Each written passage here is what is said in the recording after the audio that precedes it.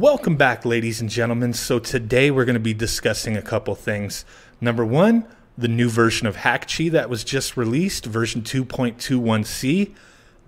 Number two, we're going to be talking about how you can add custom bezels to your Super Nintendo Classic Edition. So first off, real quick, let's go through version 2.21c. This is just released 20 hours ago from this recording. It says it's a minor update, nothing special, which I think that's kind of downplaying it because there is actually something really special about this in my opinion. But let's just go through this real quick. Altered free space calculation, minor fixes for mods, so the extra space mod is more safe now. The Turbo AB hack working correctly now. So, I don't use the Turbo, controller hack, but for those of you that do, boom, it is now working, so we appreciate that. This is the big one in my opinion. Scripts auto update, so you don't need to reflash your custom kernel after every update. I've had so many people hit me up about this, like, man, when I download the new version, I have to restart everything and, it sucks. What do I do? Now you don't have to worry about that. From this version and going forward, the scripts auto update, so you do not need to reflash and you don't have to start over or have anything weird going on. So that is a major improvement in my opinion. Not a minor update, that's a major update in my eyes. And I really do appreciate that from Cluster M releasing this version of Hakchi. So definitely pretty cool.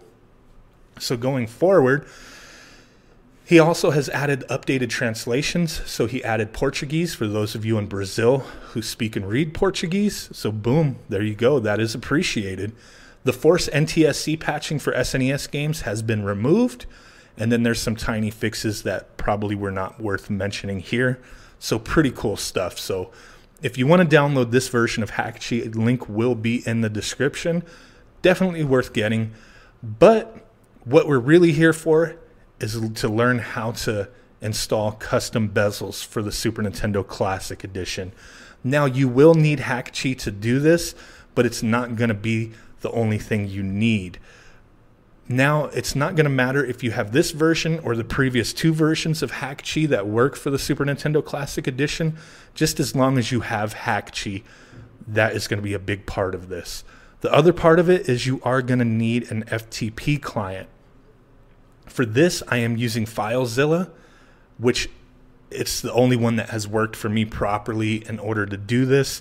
So I highly recommend, if you don't have any success with a different FTP client, use FileZilla. I've never used FileZilla before, but after doing this bezel installation process, FileZilla worked great for me. So I am recommending that. So let's go ahead and begin on what we need to do to get these custom bezels installed. Okay, so on our PC, what we are going to want to do is open up Hakchi. I'm using Hakchi 2.21b, but it doesn't matter if you use C or the first version that was made to work with the Super Nintendo Classic, just as long as it's already set up and you have your custom kernel flashed. So we will go ahead and open that up, and I already have mine open. What you need to do, make sure you have your Super Nintendo Classic plugged in and powered on. Now, if it's powered on, the light needs to be on. If the light is not on, then it's not set.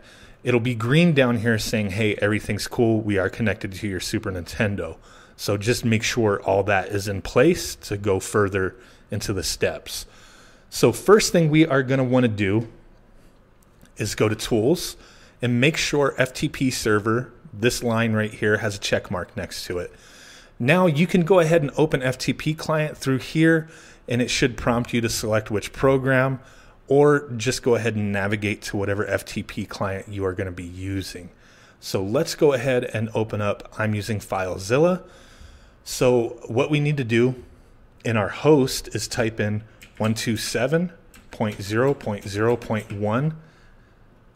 Username is going to be root. Password is Clover. And then you do need to make sure your port is set to 1021. And then just go ahead and connect. Now, if it does not connect or it gives you an error, make sure, like I said, that your little green light is on down here and that the red light on your Super Nintendo is on, showing that it has been connected. And like I said, you're going to want to make sure you have already flashed the custom kernel. So if you've gone through the process of adding games, that is already done. But I always want to say to make sure that you keep your original kernel. That way, if you want to go back to the original state, or if something crazy happens, you can go ahead and back that up. So just make sure, initial Hakchi usage will dump the original kernel. Make sure you make a copy of that, just to keep it in a safe place, just in case. You never know. But for now, we are done with Hakchi, but leave it open, but just minimize. So from here, there's going to be a couple things we need to do. So you will need to download a file. And that file is going to be this one. It's P8173_own BGS. I will put a link in the description for this Google Drive file. Make sure you download that and know where you have kept it. So the next step is back on our FTP client. What we are going to want to do is copy the original background folder. So where that background folder is going to be is down here on this side. This is the Super Nintendo Classic. This is going to be all of our directories, folders, and files. On this side will be your PC. So on the Super Nintendo side, what you are going to want to do is go to User, open that up, and then go to Share. And then from here, you will have a folder for backgrounds. And if you go in there, you will see it has all of our backgrounds, the original ones. I've already flashed some new ones, but you will want to go ahead and make sure you take this file, drag it over to your PC. Now I've already done that, so I'm going to skip that part, but you catch my drift here. Copy that to your PC, put it on your desktop or wherever it's easily accessible. And then you're going to want to go back up and go down. This is going to be the beginning that it should open when you're first on the Nintendo Classic here. And then go to VAR, lib, Hakchi, root FS.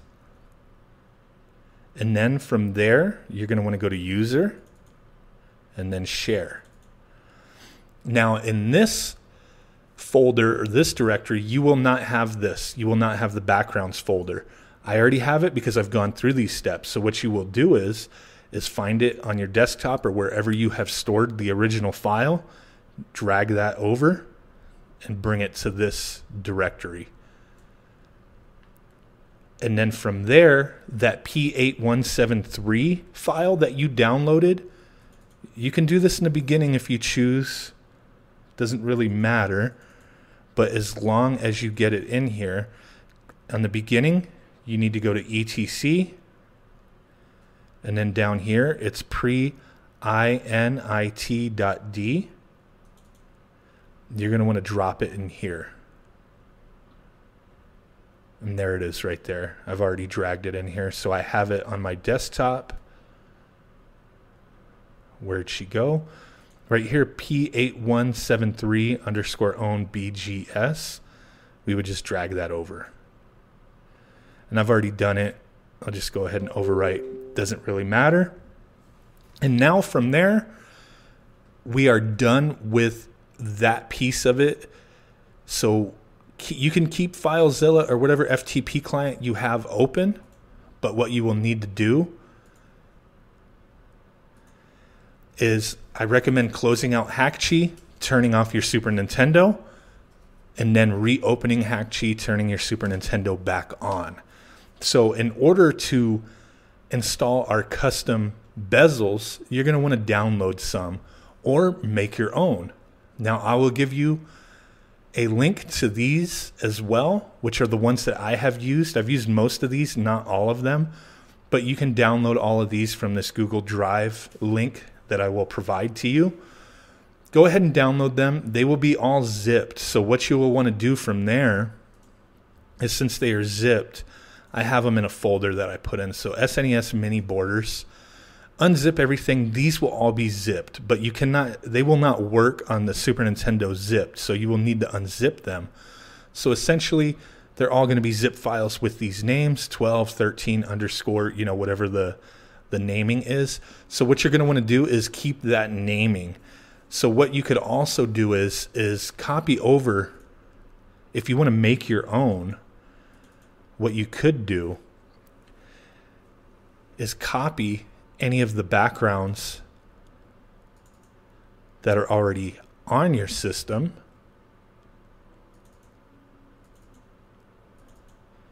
such as the original 11, I believe we have. So you see how they are all named, and then once you open them, you have some files. So what you could do is take an original folder, copy it to your desktop, open it up, take a look at everything, and then just rename to, the next in the sequence. So it would be like 12, if you don't use the ones that I'm giving you the link to, 12 underscore and whatever you name it as. So what we could do here is, let me find the original bezel that I copied over. So you see this is an original bezel. This one is the ambient one. So this one we might not want to use. You'd probably want to use a static one. But the way it's going to be listed is you are going to have the 4x3 version. You're going to have the preview, the pixel perfect preview, and you will have the pixel perfect version. So you can open these. If this is not going to be an art program tutorial because I'm not very good at that anyway, but you can open these and use them as templates, as a layer, and create your own bezels. And that's just one thing you can do, and just change the naming to where everything is uniform to the way these are already named. So once you have these, if you download the ones that I'm linking to, which are here, the 12 to 27, plus a few extras that you can either renumber or leave the same. I have not used those yet.